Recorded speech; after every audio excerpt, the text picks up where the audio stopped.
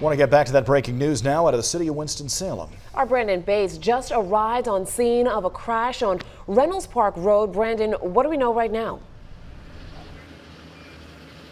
Well, good evening to both of you. On Reynolds Park Road, you can see behind me the road is blocked off by a Winston-Salem police officer, and there was a crash on this road. The road's been closed since about 7:30, and if you take a look, you can see one of the vehicles was a police cruiser from Winston-Salem Police. Now, I talked to a driver of one of these cruisers, an officer, who told me that the officer that was in that car today during the crash was hurt, but he is doing okay tonight, so there is some good news there. As far as the condition of the other driver who was in this crash, we're not exactly sure if the injuries were minor or not. Now, the exact location is Reynolds Park and Rue Road. Both lanes of traffic are closed, and a photo posted on the Winston-Salem Police Department's page on Twitter showed a heavy police presence earlier on today.